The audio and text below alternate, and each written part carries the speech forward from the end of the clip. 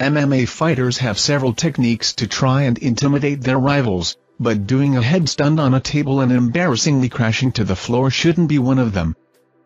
MMA fighter Zalin Khan Yusupov was left red-faced after his bizarre attempt to intimidate a rival using a headstand saw him go crashing to the floor. Yusupov, known as the Submission King, went head-to-head with Farid Farayudolov as part of a new podcast hosted by Russian-based Pop MMA owner Alfredo Auditor alongside MMA star Marif Pyraev. Having been joined by Yusupov and Yudolov to talk all things Islam Makhachev before he looks to defend his UFC lightweight strap against featherweight champion Alexander Volkanovski at UFC 284, things got out of hand.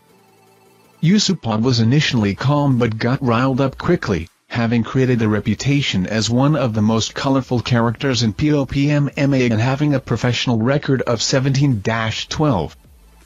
With voices raised during a feisty conversation, Yusupov and Yudolov jumped up to exchange punches and kicks before being separated in a sign of things to come.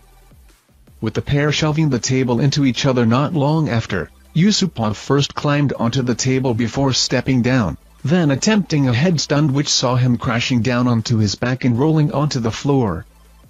One fan wrote in response, "This dude definitely had something amazing pictured in his mind." A second said, "I love this sport." So much. A third simply wrote, "Haha, that's amazing." UFC star Dan Hooker then posted, "Name a stranger way to start a fight 3 CJP." With Yusupov and Yudolov ending the podcast with a handshake to lead to applause from those present, the strange altercation ended in much-needed harmony.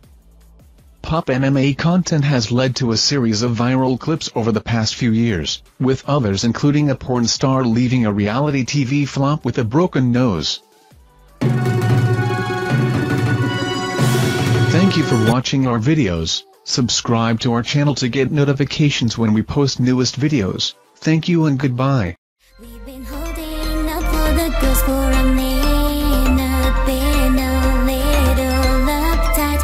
She laid up for me when a little Lufa felt her up just to say